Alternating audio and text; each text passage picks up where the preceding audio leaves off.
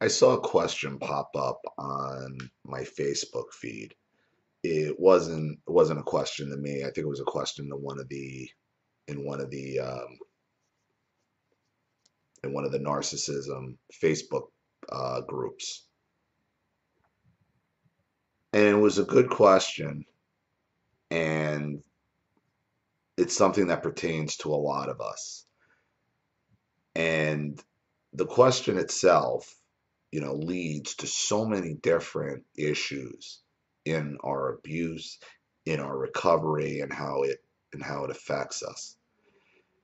And really, what the gist of the question is, what do you do when you look like your abuser? It was asked much longer than that, but that's the gist. What do you do when you look like your abuser? It's something a lot of us deal with. I deal with it. My wife deals with it. I look exactly like my mother. She looks exactly like her mother. And this is one of those things that it's almost a rabbit hole on its own. Because when you look like your abuser, there is so much that's going on under the surface. Now, every time you look in the mirror, the first thing you see is your abuser's face looking back at you. That's just a fact. So, right there, when somebody's telling you, well, why can't you get over it? Why can't you get past it? Why are you so angry? Well, geez, every time I look in the mirror, I'm seeing my abuser standing back, staring back at me. And then I have to come to the realization, oh no, that's my reflection. And then you got to go through a whole progression again, how you're not like your abuser. These are things that we deal with as abuse survivors, things that we could never label in the past that now we are now gaining understanding about. And this is what I'm saying, where in my last video and two videos ago, I'm talking about giving yourself time, even if that time takes the rest of your life. Because look at the depths of what you have to analyze. Now, let's take this at the issue of looking like your abuser. I look exactly like my mother. So, and my mother looks exactly like her father, and I am actually the spitting image of her father, who I never met. He died when I was 11 months old. It's a little bit different for me looking like my mother because the opposite sex thing. And even though I had the entire sexual abuse dynamic, the your mother wants to sleep with you dynamic, um, my mother almost tried to raise me almost like she would a daughter. But it didn't work because I was still a male and I was still very aggressively male. So what I didn't have, though I had the abuse, what I didn't have is that competition that women get with a woman abuser, especially if that abuses their mother. Where my wife, when she looks in the mirror, she sees her mother. And then she sees her mother telling her that her mother had a better body, had a better ass, had a better this, had a better that. Something that so many of you women deal with your own mothers, is that competition. So when you're looking in the mirror and you see your abuser's face, you're right there having that competition internally with your abuser. My issues, and we a lot of us have problems with how we look, and we thought we were trolls or whatever. What helped me was, when I was a kid, I thought I was a troll. I thought, well, that's what I was told. I was ugly. It was hideous. I mean, that's just what I thought. I hated I didn't even look at my own reflection for years. For years. I was fortunate enough when I matured, things turned around, and I gained confidence. And when I was dating, you know, I, I've mentioned before, like dating has never really been an issue with me. So I almost got narcissistic supply out of it. You know, I had talked like some of my relationships in the past where, I'd have a lot of women that would fall for me, every time like that. And then that was it. And then the next thing you know, they're crying on the lawn. And that helped me in my confidence, but it was still detrimental. Because obviously the girls that were doing that, we follow a cycle of narcissism where we're attracting the same type of people. So as I think back to a lot of these girls and women, they were all they were all abuse victims. They were all abuse victims. So it wasn't even necessarily where, I'm this god, or back then that's what you're thinking.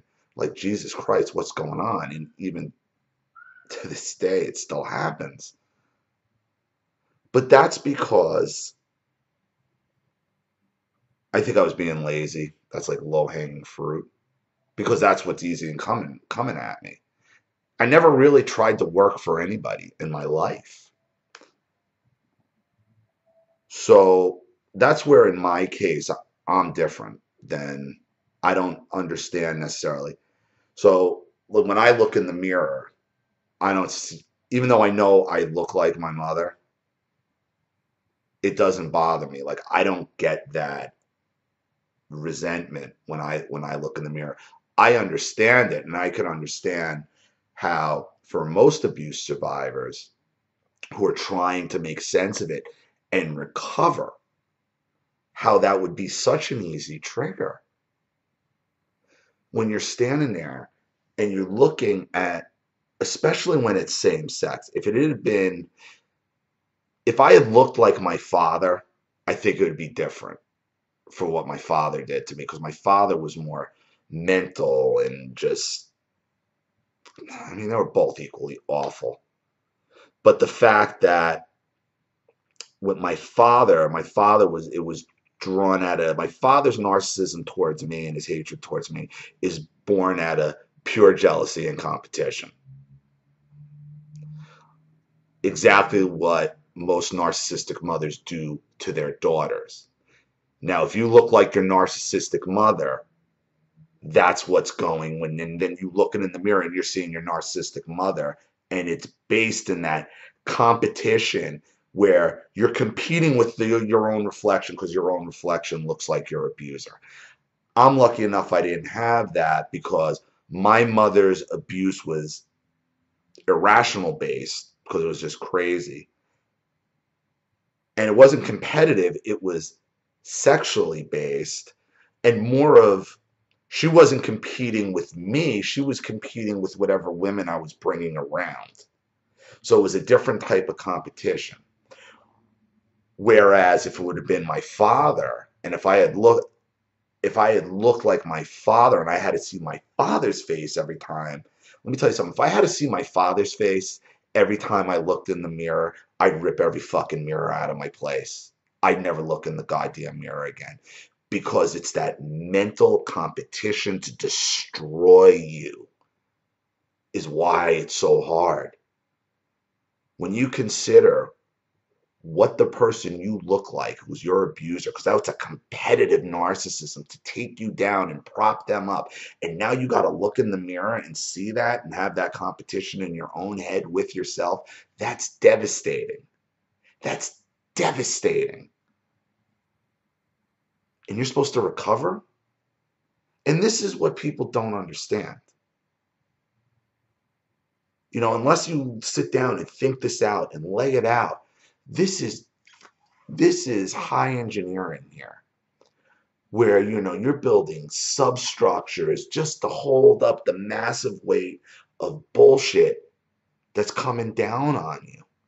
There is so much architecture in this narcissism recovery that needs to be built underneath first, that people aren't going to understand and don't see, because it's supporting all this other bullshit that nobody understands. And nobody understands what that, people don't understand what that must be like, to look at your own reflection and be in competition with it because you see your abuser. It was an excellent point, and it's something that should really be talked about more in the narcissism community. And really, it's like I said, it's not something I understand it, but I don't feel it the way other people do. I've had my issues with my reflection in the mirror, and listen, it is still unhealthy. It's just the fact that I don't fight with my own reflection is different. But my whole self-image was negative for years, and even though it went positive, it really wasn't positive, because it was drawing in the exact type of abuse victims to keep me in the cycle of abuse. And now the fact that my wife loves me more than anything in this world, and she comes from an abused background, it's an anomaly that it works with us. But it only works because we both are digging in on this, and we both want answers, and we support each other. So on that end, I've been fortunate. I lucked out with her. And she puts up with a lot of bullshit from me. And on paper, our relationship should be just as dysfunctional as every other relationship I've ever had. And it's just not, because we communicate and we understand this, and we're trying to get to the bottom of it. So those are my thoughts on when you look like your abuser. But keep that in mind, for you to remind yourself when people are riding you, what is your problem? Why can't you get over anything? How am I supposed to get over something when I look in the mirror and I see my competition looking back at me? Give yourselves a break, everybody. At this point in your life, people are going to understand you or you're not. You need to be comfortable with who you are, and that's it. And anybody else, and anybody who can't accept you for how you are, they're not worth having in your life anyway. All right, everybody. Thanks for watching, and I will see you all again real soon. Take care. Bye.